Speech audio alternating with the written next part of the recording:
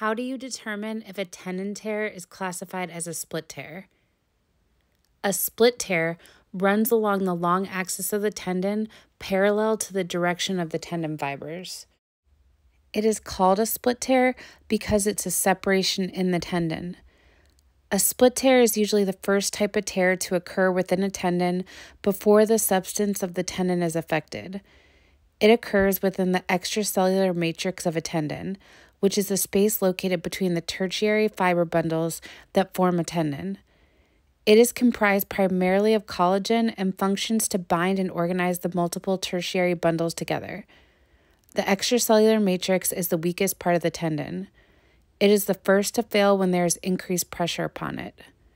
When the tertiary bundles are spared from tearing, they are still intact and there will be no weakening of the tendon or loss of function. On ultrasound, a split tear is visualized as a hypoechoic or anechoic cleft running through the tendon.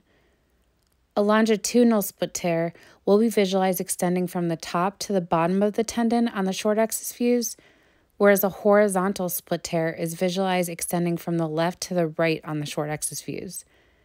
It is considered full thickness when the split extends entirely from one surface of the tendon to another. It's easier to visualize a split tear in the short axis first and then turn the transducer 90 degrees to elongate the tear and better visualize it in the long axis. It is not unusual for the split to not be seen in the long axis because it blends in too much.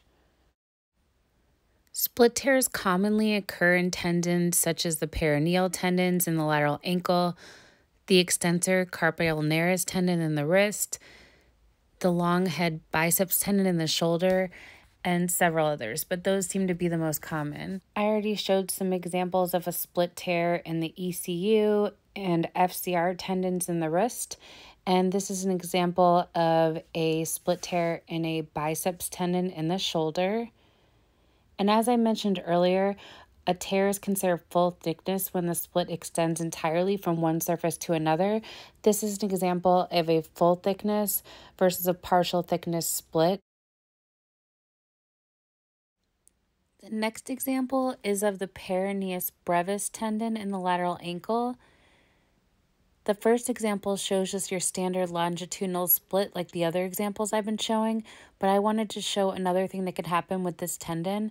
It can actually form a C shape around the adjacent peroneus longus tendon in the short axis. So as you can see with the arrows, the brevis is forming a C shape around the longus.